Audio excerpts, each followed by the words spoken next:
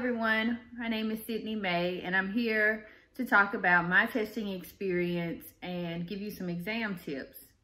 So my testing experience when I was preparing for the exam and trying to take it and practice and pass and do all those things, I suffered from extreme test anxiety and I really did not know that. So every time I would get on the exam, I would try to study, get to the exam, and I would just kind of forget all the material and just do horribly.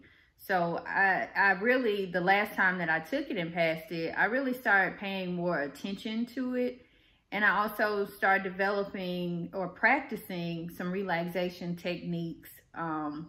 Definitely some separation time from studying and, real life. So I definitely had to do that because I was like ultra focused, too focused as a matter of fact. And then I also started developing test taking strategies. So I'm here today to give you some exam tips so you won't be in my shoes. So some exam tips that I can give you, I would have to say the first thing once we get to the exam or before we take the exam is to just really be prepared.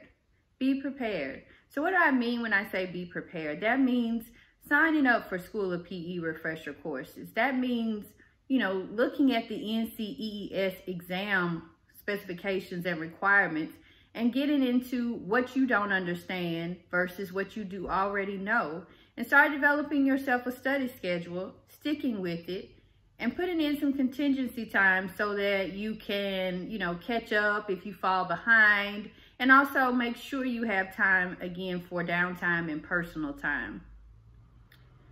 Another thing that you're gonna have to develop is your reading skills. So a lot of the exams have different reference manuals associated with it.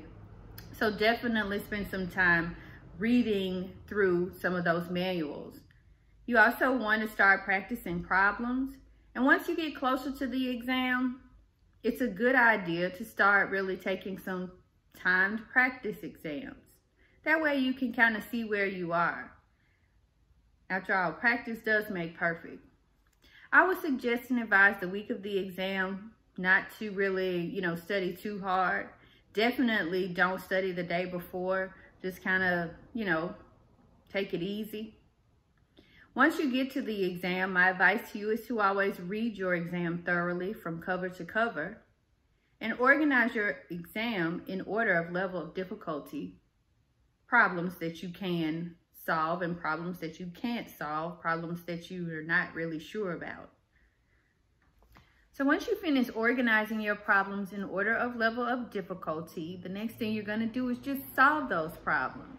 Make sure that you have enough time, if you can, to go back through your exam and make sure that you've answered all the questions and that you're satisfied with the answers of the questions.